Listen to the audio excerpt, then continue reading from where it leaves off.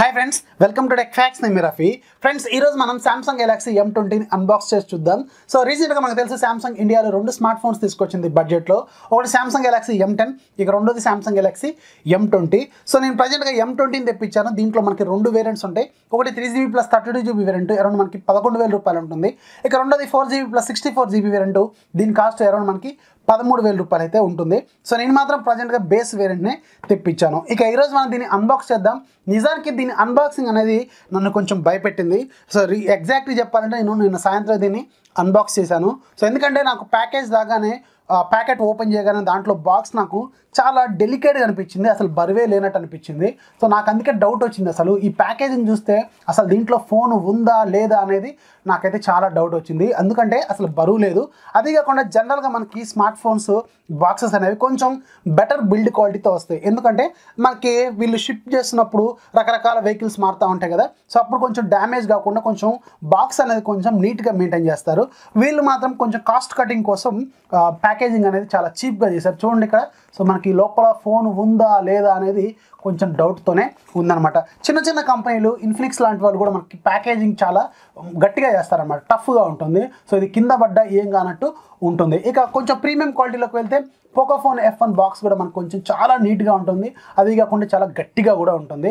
So ఇది మాత్రం Samsung ఇంత పెద్ద బ్రాండ్ అయినప్పుడు కూడా వీళ్ళు కొంచెం కాస్ట్ కటింగ్ కోసం చాలా చీప్ క్వాలిటీ మెటీరియల్ దీంట్లో వీళ్ళు వాడారనమాట. సో నిజానికి చెప్పాలంటే ఇది ఒక పేపర్ లాంటిది అనమాట.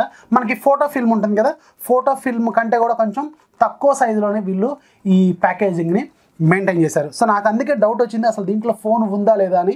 అందుకే నేను సాయంత్రం దీన్ని అన్బాక్స్ చేసి అసలు ఫోన్ ఉందో లేదా కన్ఫర్మ్ చేసుకున్న తర్వాతే మళ్ళీ దీన్ని నేను ప్యాక్ చేశాను. సో ఎనీవేస్ నాకైతే ఇది ఒక్క పాయింట్లో మాత్రం శాంసంగ్ నచ్చలేదని చెప్పాలి. కొంచెం ప్యాకేజింగ్ మాత్రం అంత బాగా ఏమీ లేదు. సో ఇక మనం ఒకసారి దీన్ని ఓవర్ చూద్దాం బాక్స్ మీద ఏముందనేది. పైన మనకి యాజ్ యూజువల్గా మనకు ఒక 19.5:9 ఆస్పెక్ట్ రేషియోతో ఒక డిస్ప్లేని చూపించారు. అలాగే మనకి పైన వాటర్ డ్రాప్ నాచున్నట్టు కనిపిస్తుంది. M20 అని చూపిస్తున్నారు. సైడ్కి మనకి Samsung Galaxy M20 అని చూపిస్తున్నారు. బ్యాక్ సైడ్ మనకు కొన్ని బేసిక్ స్పెసిఫికేషన్స్ అనేవి ఉన్నాయన్నమాట. ఒకసారి దీంట్లో మనం చూస్తే ఇక్కడ మనకి Samsung Galaxy M20 అని ఉంది, 32GB ఇంటర్నల్ మెమరీ అని ఉంది, అలాగే ఇన్ఫినిటీ V డిస్ప్లే అని ఉంది, డ్యూయల్ కెమెరా అని ఉంది, 5000 mAh బ్యాటరీ అని ఉంది, 16 cm full HD plus రిజల్యూషన్తో infinity V display ఉందని చెప్తున్నారు.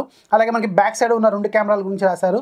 13 MP f1.9 మెయిన్ కెమెరా, అలాగే 5 MP f2.2 ultra wide lens, అలాగే ఫ్రంట్ సైడ్ మనకి 8 MP కెమెరా ఉంది, అపర్చర్ f2.0 ఉందని చెప్తున్నారు. అలాగే 5000 mAh battery with fast charging support అని రాశారు. ఇక దీంట్లో ప్రాసెసర్ గురించి కూడా వీళ్ళు రాశారు. Exynos 7904 ప్రాసెసర్, ఇది 1.8 GHz స్పీడ్ అయితే ఉంటుందన్నమాట, Octa-core ప్రాసెసర్. అలాగే దీంట్లో మనకి యాజ్ యూజువల్గా 3GB plus 32GB internal memory ఉందని చెప్తున్నారు. ఇది మేక్ ఫర్ ఇండియా అని చెప్తున్నారు. అలాగే మనకి బాక్స్ మీద ఇక్కడ ఒక దగ్గర ఉంది. సో ఇక్కడ చూడండి మనకి ఓన్లీ ఇండియా సిమ్ ఓన్లీ అని ఉంది. అంటే మీరు వేరే కంట్రీస్లోకి ఈ ఫోన్ అయితే మీరు తీసుకెళ్ళలేరు అనమాట. సో ఇక్కడ కూడా వీళ్ళు మేక్ ఫర్ ఇండియా అని ఉంది, డ్యూఎస్ అని ఉంది. ఇక ఇక్కడ ఏమైనా సార్ వాల్యూస్ అని మెన్షన్ చేశారని చూద్దాం. సో సార్ వాల్యూస్ మాత్రం ఇక్కడేమీ వీళ్ళు మెన్షన్ చేయలేదన్నమాట. సో ఇక రిమైనింగ్ ఇక్కడ బ్యాక్ సైడ్ మనకి కలర్ గురించి అలాగే IMEI నెంబర్ లాంటి డీటెయిల్స్ అయితే ఇచ్చారు. సో ఇక దీన్ని మనం అన్బాక్స్ చేద్దాం. అన్బాక్స్ చేసి ఇందులో ఏముందనేది చూసేద్దాం. సో నేనైతే మళ్ళీ ఒకసారి సీలు బ్రేక్ చేస్తాను. దీనిపైన ఒక చిన్న స్టిక్కర్ అయితే వేసాను నేను. సో మళ్ళీ మీకు ఒకసారి చూపించాలి కాబట్టి.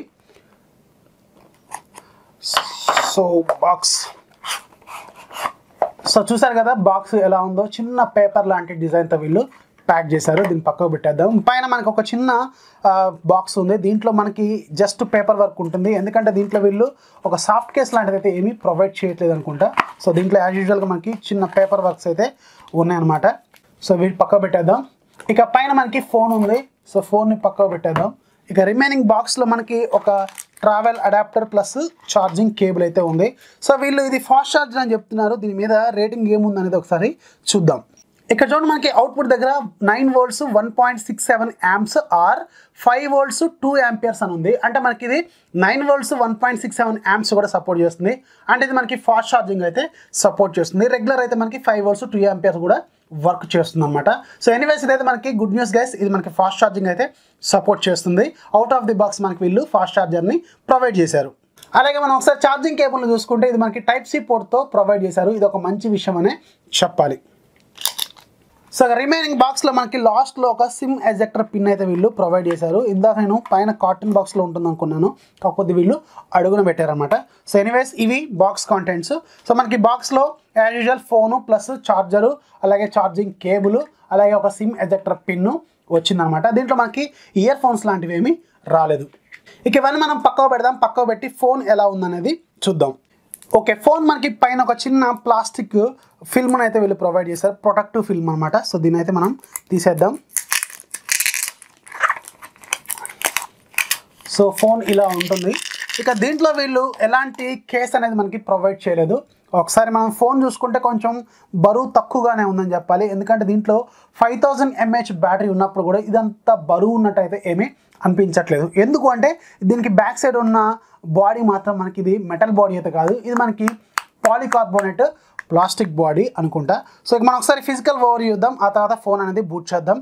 పైన మనకి only secondary noise cancellation mic ఉంది. సో ఇక్కడ మనకి ఐఆర్ బ్లాస్టర్ లాంటిది అయితే వీళ్ళు ప్రొవైడ్ చేయలేదు.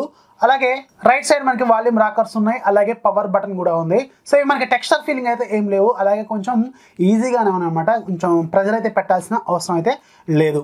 బాటంలో మనకి 3.5 హెడ్ ఫోన్ జాకు, అలాగే టైప్ సి పోర్టు, అలాగే మెయిన్ మైక్రోఫోను, అలాగే స్పీకర్ గ్రిల్ అయితే వీళ్ళు ప్రొవైడ్ చేశారు. ఇది సింగిల్ స్పీకర్తోనే మనకి వస్తుందన్నమాట.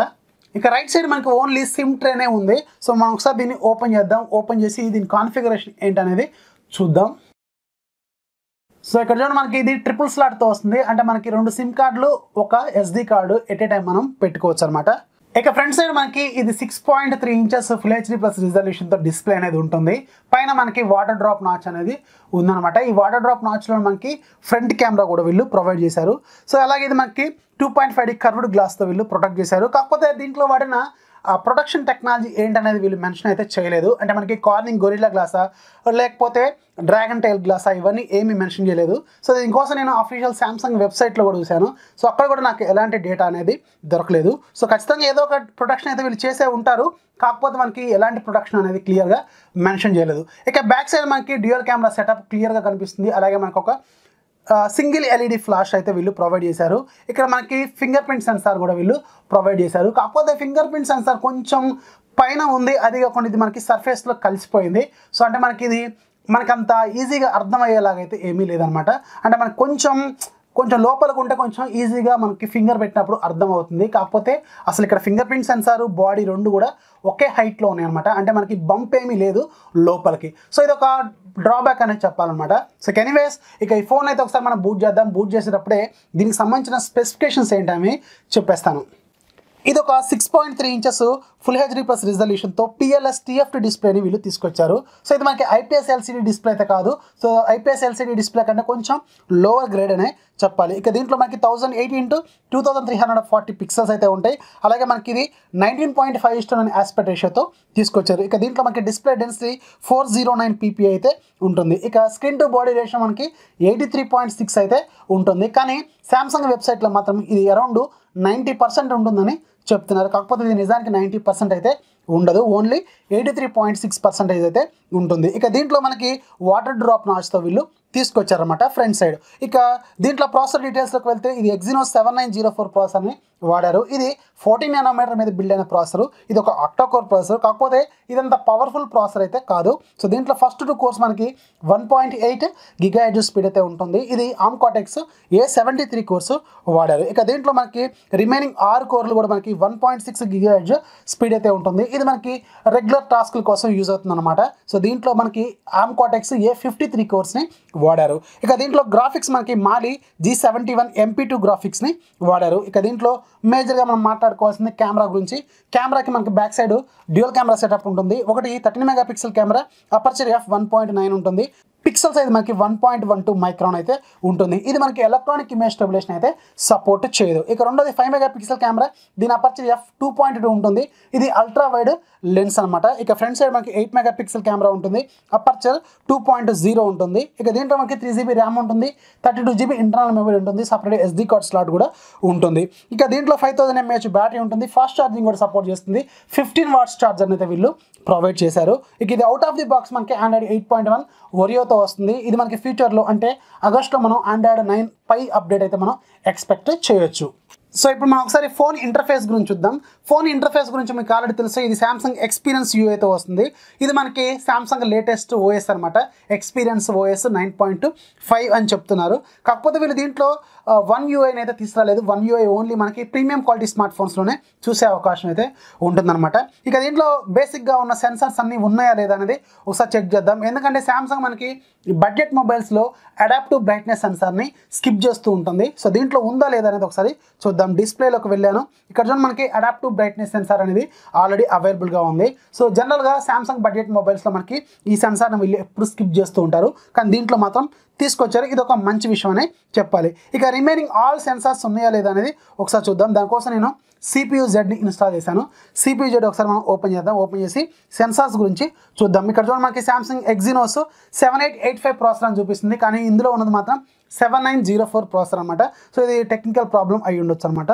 సెన్సార్స్ చూస్తే మనకి ఆల్మోస్ట్ అన్ని సెన్సార్స్ ఉన్నాయి. మ్యాగ్నోమీటర్, ప్రాక్సిమిటీ, అలాగే జైరోస్కోపు, అలాగే అన్ని సెన్సార్స్ ఉన్నాయి. సో నో ప్రాబ్లం, అన్ని సెన్సార్స్ అయితే మీకు దీంట్లో వీళ్ళు ప్రొవైడ్ చేశారు. ఇక మనం ఒకసారి ఆపరేటింగ్ సిస్టమ్ అలాగే డీటెయిల్స్ గురించి చూద్దాం. అబౌట్ ఫోన్లోకి వెళ్దాం.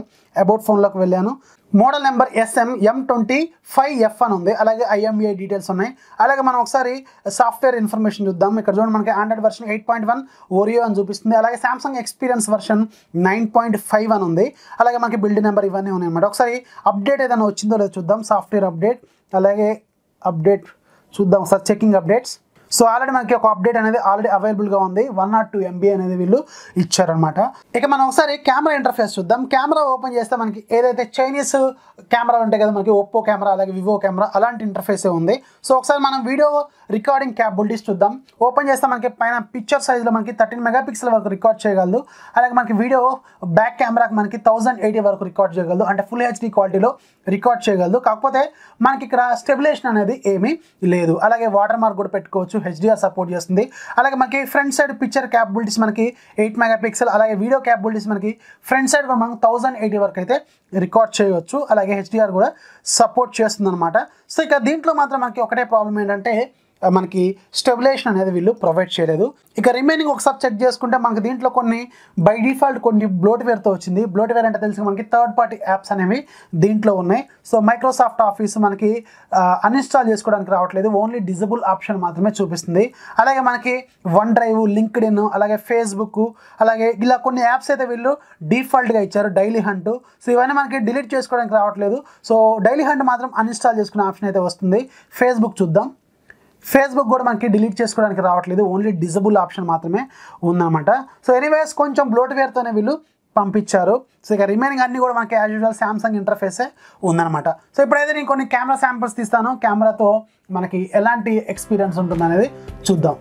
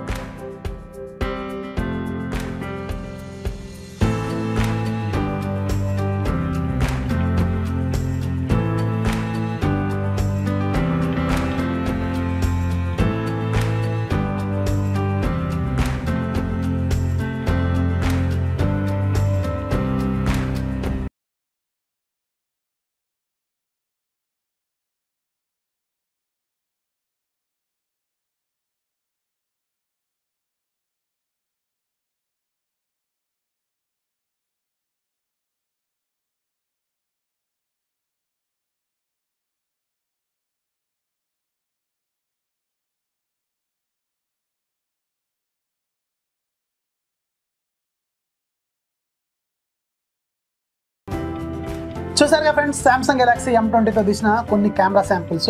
ఆ బడ్జెట్లో కొంచెం పర్లేదని చెప్పాలి. అదే కాకుండా సామ్సంగ్ లాంటి కంపెనీ కొంచెం తగ్గి కొంచెం మంచి స్పెసిఫికేషన్స్తో తక్కువ ప్రైస్లో తీసుకొచ్చినందుకు కొంచెం దీన్ని మనం అప్రిషియేట్ చేయాల్సిన అవసరం అయితే ఉంటుంది. కొంచెం పర్లేదనే చెప్పాలి. ఇక దీంతో తీసిన కెమెరా శాంపిల్స్ అనేవి ఆ బడ్జెట్లో మనకి పర్లేదా లేదా అనేది నేను రిమైనింగ్ ఫోన్స్ అనే కదా ఆ బడ్జెట్లో మనకి Redmi note 6 Pro, Zenfone max Pro M2, Realme 2 Pro ఇలాంటి ఫోన్స్తో దీనికి సంబంధించిన కెమెరా కంపారిజన్ అనేది చేసి మీకు రేపు ఎల్లుండిలో ప్రొవైడ్ చేస్తాను. సో ఆ తర్వాత మీకు ఒక క్లారిటీ వస్తుంది ఏ ఫోన్లో కెమెరాలు అనేది బాగుందన్నది. ఎందుకంటే ఇప్పుడు మనకి బడ్జెట్లో మేజర్గా మనం మాట్లాడుకోవాల్సింది కెమెరా గురించి, అలాగే మనకి గేమింగ్ ఎక్స్పీరియన్స్ గురించి అనమాట. సో దీంట్లో 7904 ప్రాసెసర్ అయితే మనకి గేమింగ్కి అంత హెవీ గేమింగ్కి అయితే పనికిరాదు. మనకి మీడియం లెవెల్స్లో మనకి ఈ గేమింగ్ అనేది మనం ఎంజాయ్ అయితే చేయొచ్చు అనమాట. సో ఎనీవేస్ దీనికి సంబంధించిన కెమెరా రివ్యూ అలాగే ఫుల్ రివ్యూ అనేది మీకు త్వరలోనే ప్రొవైడ్ చేస్తాను. ఈ వీడియో నచ్చితే లైక్ చేయండి, అలాగే మీ ఫ్రెండ్స్కి షేర్ చేయండి. మన ఛానల్ని ఎప్పుడు సపోర్ట్ చేస్తూనే ఉండండి. This is Rafi signing off. By by.